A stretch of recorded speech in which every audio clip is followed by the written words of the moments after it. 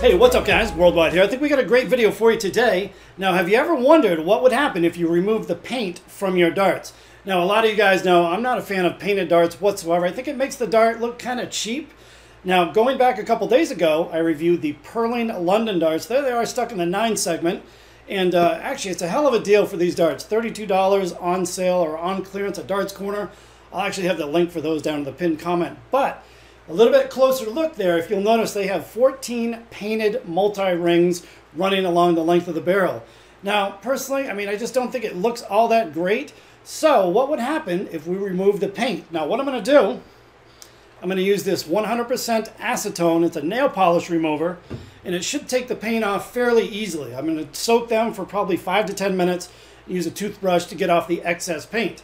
Now, once I do that, if I took them to the board, is it going to improve the grip? Is it going to make the darts more slippery? Well, we're about to find out, and I'm not really sure how this video is going to unfold yet, but what I'm going to do, I'll give you guys one last close-up look at these darts. I'll remove the paint. We'll take another look at them, and then straight to the board we go for some feedback on what I think of these now unpainted darts. So, here we go. Oh, hit my knee. Okay, here we go. One last look at the Perling London darts with the paint. And if you notice here, 14 painted rings running the length of the barrel. And when I did the review on these a couple days ago, which you can feel free to check out that video, I gave these things a rating, a grip rating of a level 2.5 grip on a scale of 1 to 5. So what I'm going to do now, I'm going to give these a soak in 100% acetone. I'm going to add some Trident 180 nose cones. I'm going to put on my stems and flights. And we'll be back, and I'll take these things to the board and give you some feedback if I notice any huge differences between painted and non-painted darts. So, here we go. Okay, one last close-up look there. This is before, and now, with the magic of the internet and editing, let's go to the after. Here we go. Well, I figured I might as well show you the paint removal process. Right here I have this 100% acetone nail polish remover, and I just filled this up here, and that's all I'm doing, just soaking these darts. And hopefully within the next 10 minutes, the paint will pretty much remove itself. And if there's any left over, I'll just use a toothbrush and get off the excess. But here we go. Now I'm playing the waiting game, and we'll be back here in just a second. A few moments later. Wow, look at that. I wish I would have done a time-lapse video here because the paint is literally just falling out of the grooves here. So that's good news because the paint will remove very easily from these darts.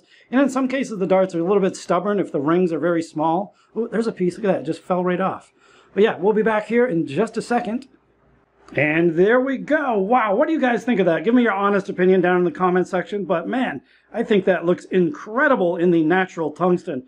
And you know, probably the easiest darts that I've ever removed paint from, the paint just fell off within about a span of 5 minutes. So yeah, couldn't have gone any easier there. But I've added these Trident 180 nose cones, and I've added my Cosmo stem and flight setup. So we're about to get these things on the board. And I'll give you some feedback on what I think of these now natural tungsten Perling London darts. But let's get a real quick close-up before we do that. Okay, nice little close-up look there at the now natural tungsten Perling London darts. You know, just an amazing deal for $32 US. Can't really beat it. But you guys probably want to know how these things feel now. So let me get them on the board. I'll give you some feedback and see if there's any difference whatsoever. Here we go. Okay guys, I just had about a 5-minute warm-up with the now paint removed Perling London darts. Day and night difference, honest to God. It's not really that drastic where these things just became ungodly grippy. It's a straight barrel multi-ring dart. It's not going to be that grippy anyway, but the grip level has definitely improved. I'd give this an easy level 3 grip on a scale of 1 to 5, whereas when the paint was on, about a 2.5 grip on a scale of 1 to 5. You know, it just feels like I have a little bit more control over these darts now. Like I can feel the multi-rings now, whereas before the dart felt a little bit smooth. So you can certainly feel the edges on the rings running along the barrel now. Just a little bit more bite to them. Oh, that damn 5 always gets me. Yeah, I would say right now if you're playing with painted darts, it might be worth it to remove that paint. That's just a personal opinion. I'm not a fan of painted darts at all.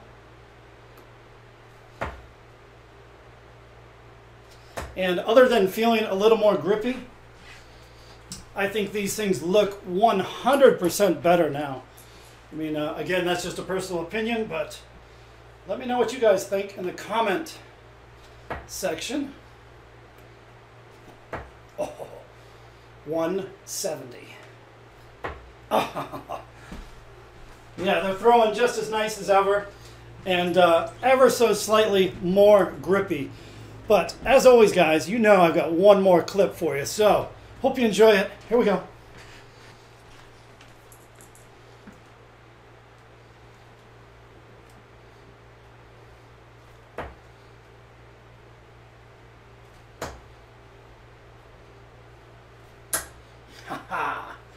That is a no paint 180. 60, 60. Ooh.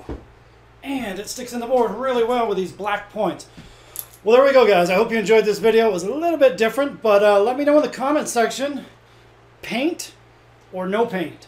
As always, guys, we will see you on the next video. Later.